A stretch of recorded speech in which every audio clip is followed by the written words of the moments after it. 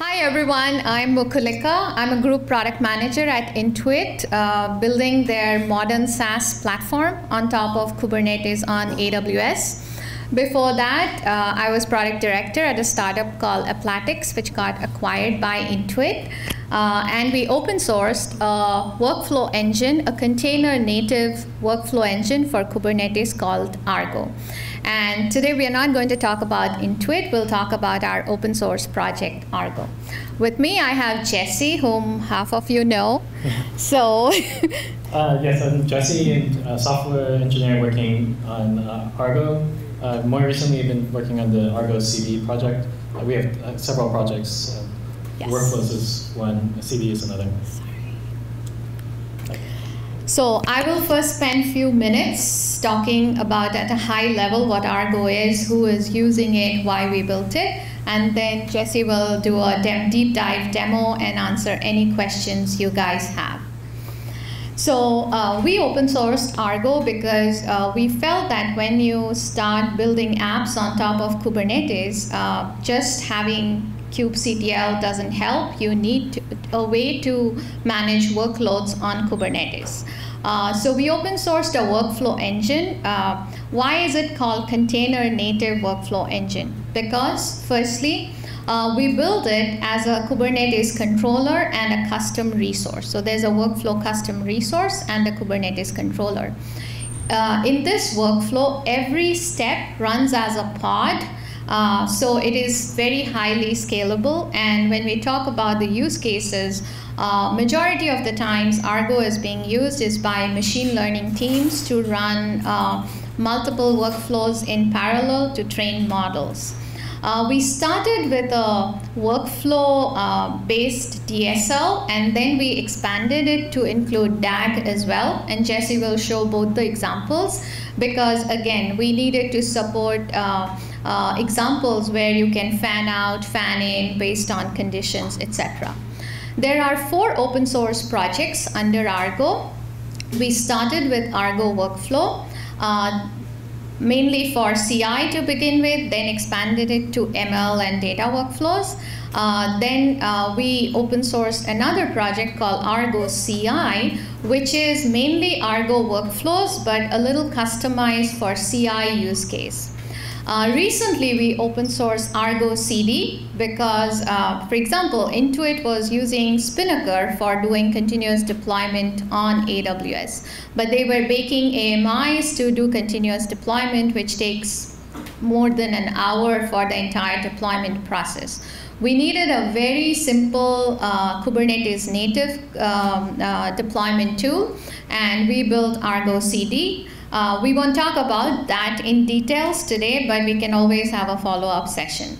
And the last project is Argo Events. So our workflows and DAGs can be triggered by any external event listener, whether it's a Lambda function or your own event listener. But then the community said, no, as a part of this, you should also have an event framework. So today, one of our contributors, BlackRock, contributed their event framework, and then we are building on top of that. Who are using Argo? So these are very few top contributors. Google and NVIDIA actually started from the very beginning of Argo project and help us drive roadmap. Google's Kubeflow team, which is their machine learning open source project, Kubeflow and TensorFlow team, they use Argo a lot. And as well as NVIDIA. Cyrus Biotechnology is one of our first users, again for machine learning. And of course, Intuit is using. We have many others who are not listed because we don't have permission to list them. Again, use cases, ML, data workflows, and CI/CD pipeline. With that, we will go to the demo. Okay, so Argo has a CLI and the UI. Both of these are actually optional. You can actually submit workflows using kubectl. But what the CLI and the UI give you is like a presentation of the workflow. It has extra features like validation, resubmit, retry, pausing workflows, resuming workflows. So we'll start with our coin flip example. Okay, so all our examples you can find on our GitHub. So the first example that I'll show you is our coin flip. And you submit using the CLI. And now that you submitted, we have the UI. This is the workflow that's running. What this workflow is doing is it's flipping a coin. And based on the results of that coin flip, it'll either flip the coin again if it's tails, or if it's head, it'll just stop. In this case, it just stopped. So let's try again. Maybe 2 more times. And what this is kind of demonstrating, that one also got heads. Okay, this one is a little more interesting. Flipped the coin, it got tails. Flipped the coin again, it got tails. Flipped it, it's keep getting tails, and then it's going to keep going until it finally gets heads. And so this is the UI for Argo, but we also have the CLI, which you can see the same information. This is the one that completed. And the one that was more interesting was this one. Oh no, not that one. Yeah. So it shows kind of like a tree view of what happened, similar to this graph view of what happened. So looking at the YAML, how this was defined, we have this steps section. A steps is a list of lists. The inner list represents all the steps you want to run in parallel. The outer list is all the steps, the step groups that you want to run in sequence. And what you'll also see is we have this when clause. This when clause basically is saying only execute this step if the output result from that previous step, in this case it's called flip coin, only execute this step if the previous result was equal to heads, or in this case it was tails. So what this workflow is kind of illustrates some of the dynamicism that you can achieve with our workflows. We have a second style of defining workflows, which is the DAG-based approach. So steps, if you think about it, is kind of like a top-down, iterative way of defining a workflow. But for a lot of machine learning use cases, you want to define it as a list of tasks, and those tasks have dependencies on each other. So the second example we have is hold the mic because they can't hear at the back. Okay. So the second example is the DAG diamond. Oops. Okay, so this workflow is just a classic diamond pattern. You have A, A, B, and C, D. C and B are dependent on A. D is dependent on C and D. So if we look at the YAML for this, this is the other style that I mentioned, where you have a DAG-based template. That DAG defines a list of tasks. Those tasks are defining what their dependencies are. So as I mentioned, DAG is great for more machine learning. You would use DAG if you want like the most optimal execution path of your workflow, because you're not, for the steps-based approach, you're kind of waiting in for that fan-in, that fan-in step. Where DAG, you can achieve a much more optimized workflow. Sometimes it's not also. Make it bigger. Some of them are same. Yeah. Come on. Can you guys see this? Is it bigger? Yes. Okay. Yeah, sometimes you can't represent some workflows in the steps-based things. Like if you have multiple routes in your DAG, but there's kind of like trade-offs between using steps and DAGs. So Kubeflow, Mukalika mentioned Kubeflow is a user of Argo. This is actually their CI pipeline from kubeflow.org.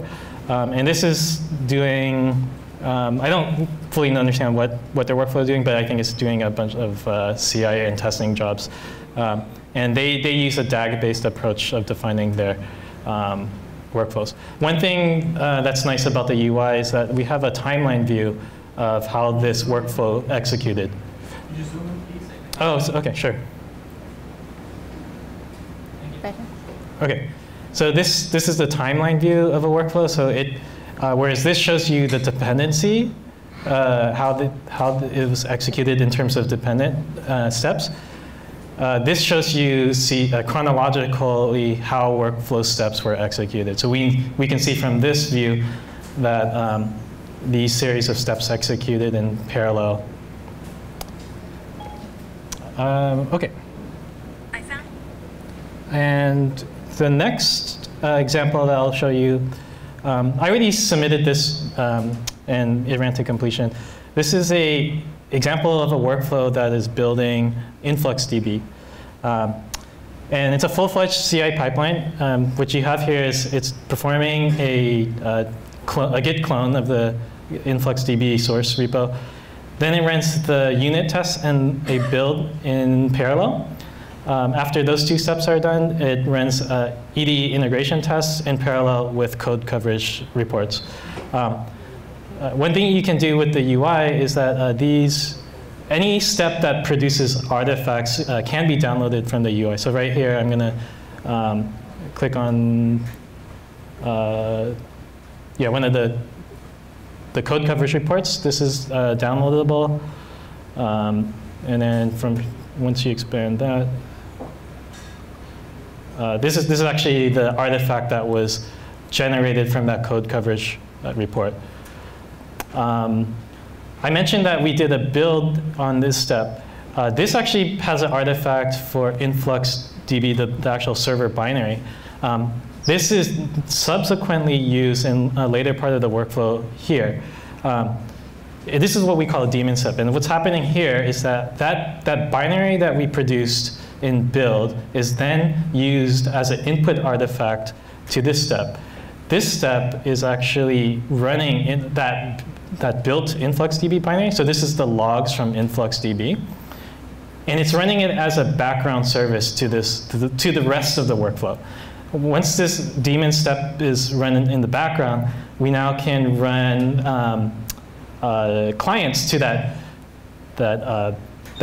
InfluxDB instance. So the next step that's happening after you daemonize the InfluxDB server is that we initialize the database. So this is a curl. They have a REST API, so you can curl like a create DB. And then it ran 3 producers, which are doing posts, HTTP posts to that InfluxDB instance. And then we have a consumer that's doing a HTTP GET.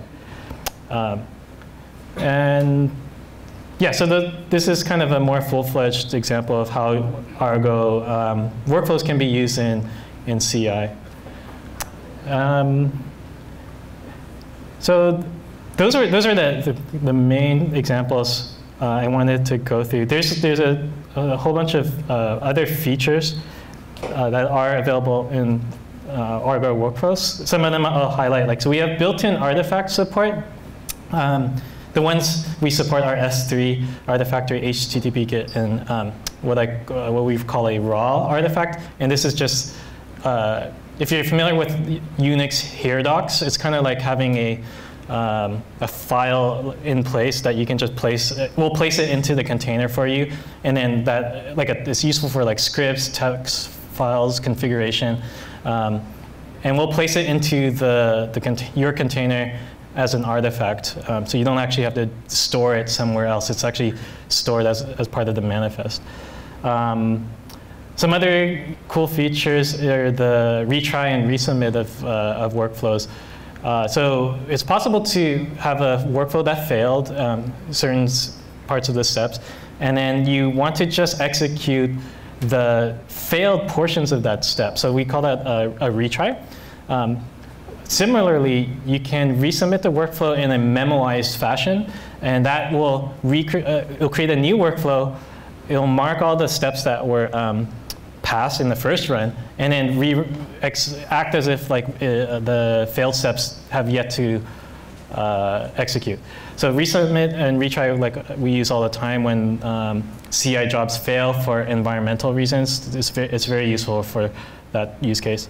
Suspend and resume is another use case that we to solve like approval steps. So if you can predefine in your workflow a step where you just stop the workflow and then require a resume of that workflow to proceed down the thing. And I would say probably the last really useful feature are exit hooks. Exit hooks mean I have a workflow and it can fail, like a CI job can fail, but every time at the end of that workflow, I want some logic to execute, like send an email, notify Slack or clean up. And so exit hooks will always execute regardless of the status of the main workflow, and it's useful for things like notifications, cleanup, and anything you want to run at the end of a workflow. What we have coming up in terms of workflow, we want to implement queuing. So queuing, if you have a small cluster, or you can limit the number of currently running workflows so that they can make progress instead of flooding the system and just making very, very slow progress on all of the workflows. Prioritizations, we want to take advantage of the Kubernetes pod priority classes to have a concept of priority in scheduling.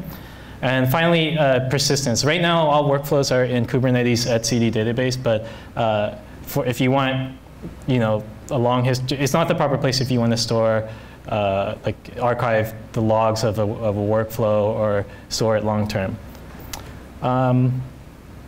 So that's all I had. I'm happy to take any questions you guys have about Argo workflows. We have tons of more examples. If anything, show it where it's on the GitHub. Yeah, we have our GitHub is at argoproj/argo. Please star us. Yeah, we welcome any stars. And there's it's really easy getting started. It's literally like a single controller and a UI deployment. And you use kubectl or the Argo CLI to submit your workflow. So you can run this on Minikube, and it works just as good as a real cluster. And all the examples are? Yeah, all examples are in this directory. Happy to take any questions. So in the workflow, there's a stage of the workflow that fails, and there are retries configured. Those retries, we have any mechanism to prevent people from shooting themselves in the foot and ending up on a loop that never. Oh, good question. So, yeah, so you're basically asking on how can we retry intelligently. There is a retry limit. So I can bring that up really quick. So when I say retry, there's actually two retries. There is this is the example that I was talking about. So you can actually specify a limit of 10 or whatever integer you want, and this will retry 10 times, at most 10 times. We have an open issue to have a back-off policy, so like an exponential back-off if you don't want to retry immediately. That's not in place yet, but it's something we want to add under the retry strategy field. But the other type of retry, this is container retry, so this is retrying the container in an automatic fashion.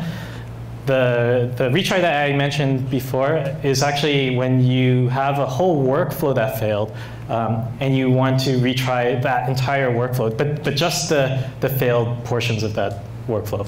So that when I say retry is a little bit ambiguous, but just know that there's two styles. Do you guys provide guidelines in terms of idempotency of those states? Because if you're retrying, you have to be idempotent. Is there any kind of guidelines that you guys provide? Oh, yeah. So if your step should better be idempotent if you're going to add this retry strategy to it. So it's really like we can't predict what's safe to retry. So I think one thing though. one feature that I do think would be useful is that we actually distinguish something that's failed versus something that errored. So something that failed is in the domain of the user, whereas something that errored is actually in the domain of like the system. Something like, I don't know, like environmental issue, like the pod has an image pull, it failed because it couldn't pull the image or something like that. So I would like for a feature to be specific on what type of error, like how it failed, if it was an error or failed. That would be one enhancement that could be made, where we have a little bit more intelligence on how we retry. Yeah, so unless there were any things in here, like we have examples for all of these YAMLs, so if any of these things kind of interest you, we can run through some of these examples. Thank you so much. Yeah, thank you. Good job, man.